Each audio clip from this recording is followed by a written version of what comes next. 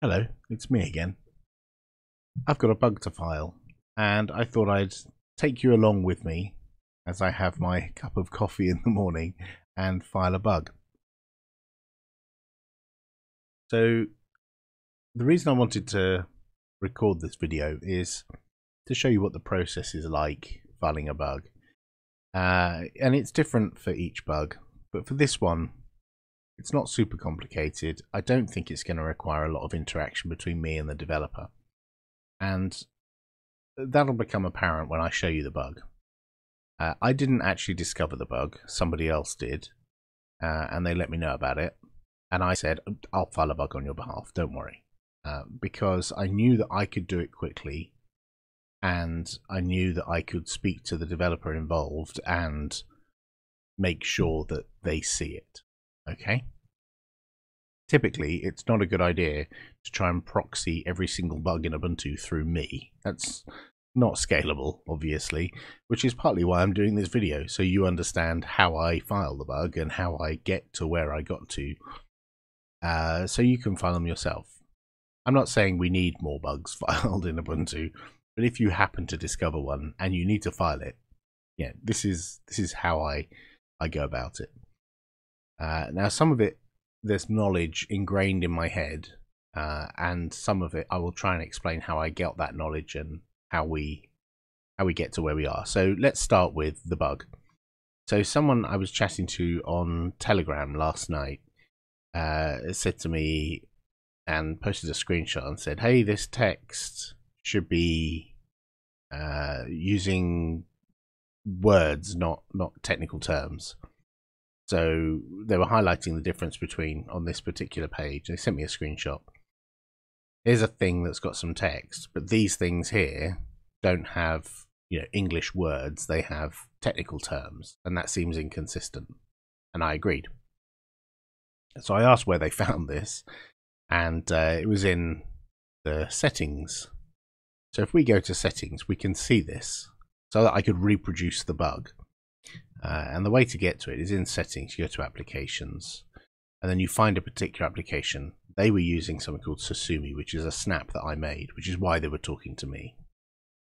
And you'll notice I can reproduce this issue. There are some pieces of plain text here that describe permissions, and then there's a few in here like network bind, OpenGL, KVM, and audio playback that there are technical terms. You could probably figure out what they mean, but these are more friendly to have descriptions. And so I thought, well, I don't know where this text comes from. So I don't know how this issue has arisen. So I thought, well, it's late at night on a Sunday, and I know one of the people who's responsible for this piece of work happens to live in New Zealand. And I thought, they're probably awake now. So I pinged them on IRC. And here we are. This is a conversation at midnight my time when Robert, who works on this area, was probably awake.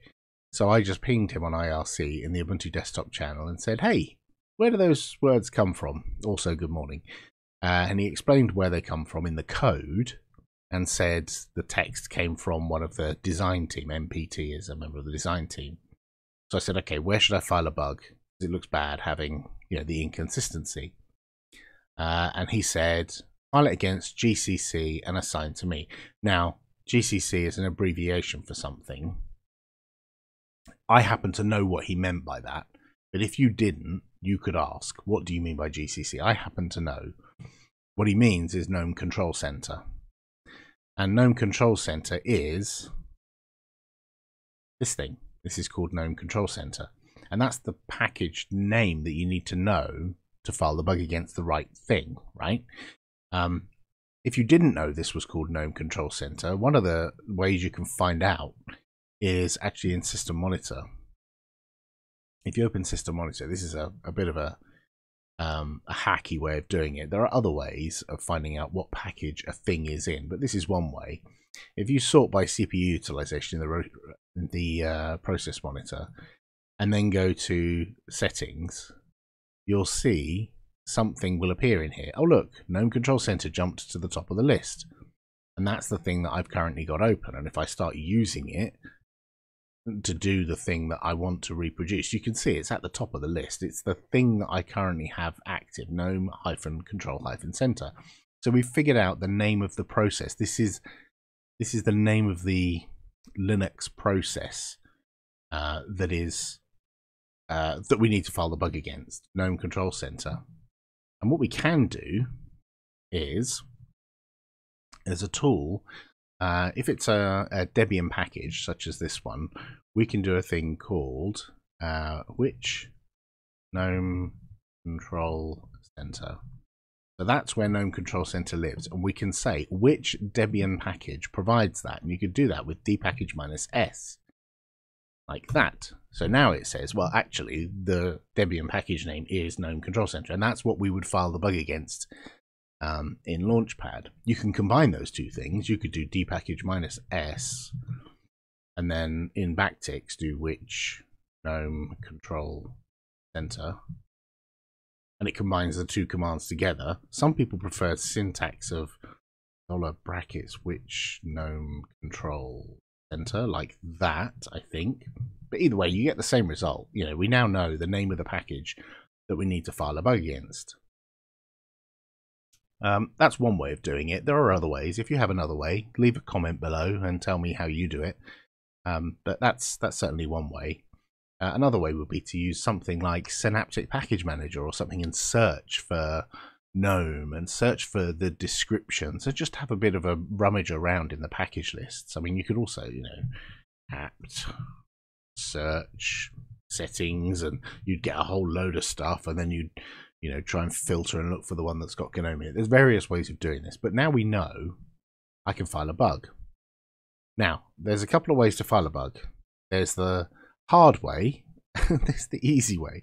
The hard way is knowing the URL to get to, which is like Ubuntu/+source, and then the package name control center plus bugs. Right, that's the bug URL.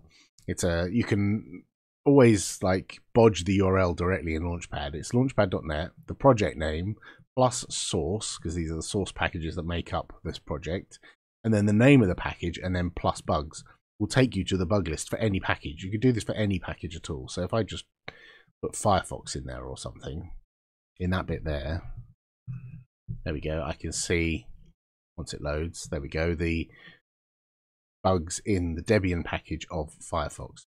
So this is one way to do it, because once you're here, you can click the report a bug button and then report the bug. The other way to do it is to use the Ubuntu bug tool. The net result is much the same, but if you use Ubuntu bug, then it attaches some information about your system, like the version number, which is very useful if the developer thinks, well, I've already fixed that in version number whatever, and you're running an older version, then they know that they can close that bug and say, just wait for an update because that's already fixed, for example. So what we do is, if we do Ubuntu bug GNOME Control Center, because we know that's the package name, that's the Debian package name.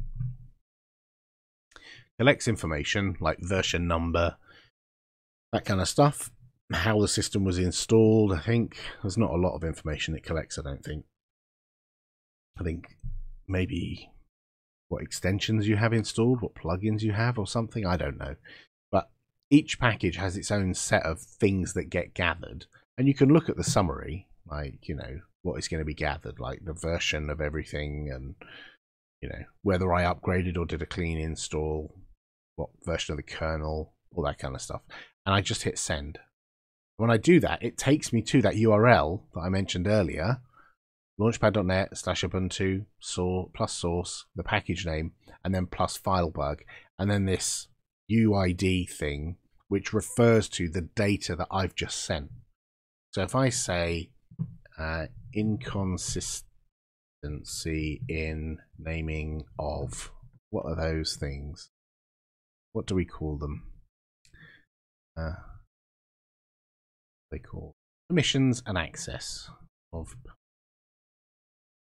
and access.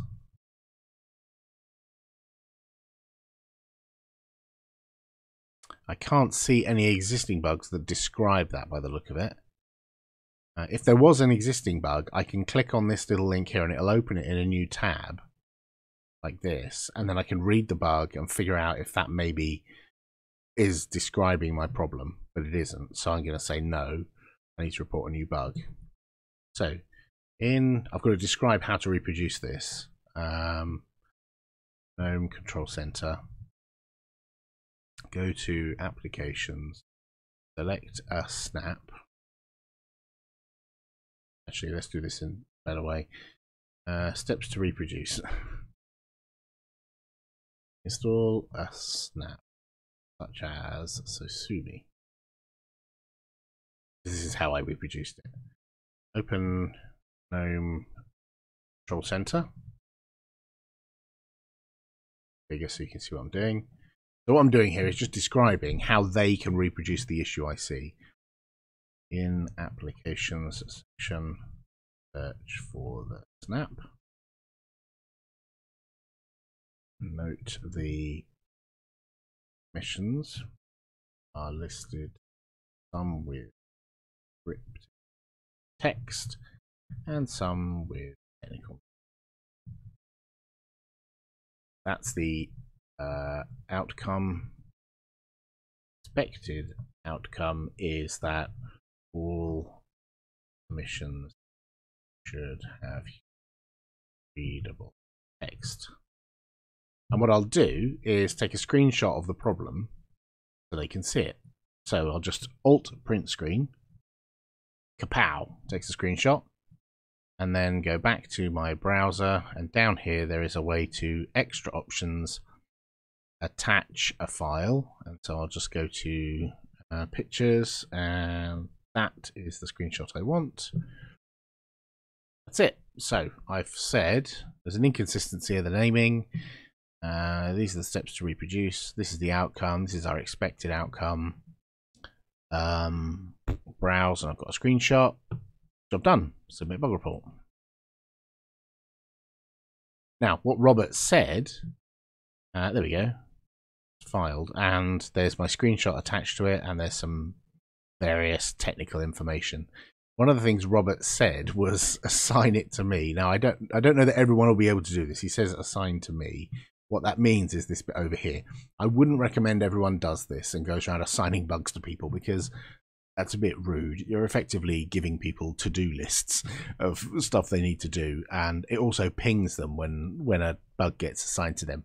So don't do this, but he's asked me to, so I will. So in theory, I should be able to go unassigned and then look for Robert Ansel. That's the one. And extra tip, it's got his canonical email address on it and his affiliation to Ubuntu, so that's the right one. Sometimes you'll find multiple people with the same name. So yeah, just make sure you pick the right person. There we go, done. That's it. I filed my bug. It didn't take long, wasn't hard, and Robert can now look at that at his leisure and hopefully fix it. So yeah, that was it. That was a very brief video this morning. I just wanted to show you the thought process and how I go about finding a bug like that. It's not a deeply technical bug. It's just something doesn't look right. So it needed filing. So I hope that was useful, and let me know if you have any questions. Ask them in the comments below. Do feel free to subscribe and share this with other people who might be interested in contributing as well. Thanks everyone. Hope you have a good day.